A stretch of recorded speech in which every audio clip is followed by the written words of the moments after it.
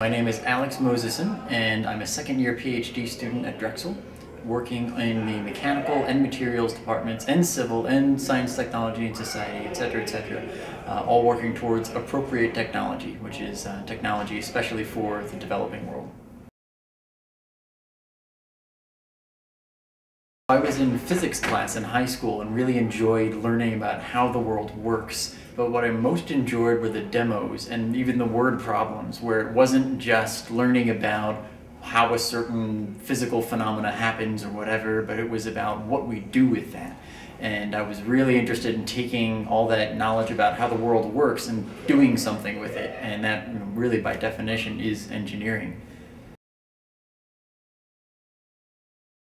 I'm definitely into photography, and that's a cool outlet because I get to touch a lot of buttons, but it's still, it's a creative outlet. It's something that doesn't have one correct answer. And I mean, that carries over to engineering as well. You might think it's all about, solving this problem and getting the right answer for number 3.5 in the back of the textbook, but there's so much that goes into engineering that is all about being creative.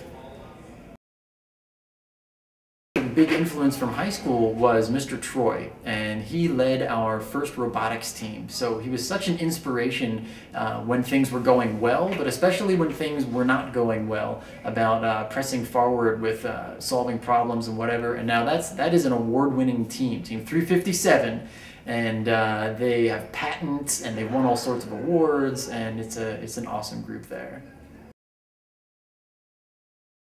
I was blessed to go to Tanzania for 3 weeks after working with a team over the course of 2 years to develop a wood-turning lathe. And we went to several villages in Tanzania, not only telling people about these ideas, which I like to call seeding ideas, where we just give them that spark, and then we partner with them to bring it into real life. I'm also involved in Engineers Without Borders, and this is a group that, as the name suggests, we take our engineering knowledge to all corners of the earth. And they've got over 200 universities right now built up, and each of these teams goes to solve a specific problem in a specific community. So far, our group has worked with a community in El Salvador, and the women and children have to spend maybe about half the day, sometimes the whole day, walking half a mile each way up and down, I'm not joking, half a mile each way up and down a big 1,000-foot slope to gather dirty water so that they can drink this dirty water and cook with it and everything. And we were able to help them in developing some solutions like pumping that water and cleaning it, or drilling a deep well, things like that. And that project's going well. It's been a great experience.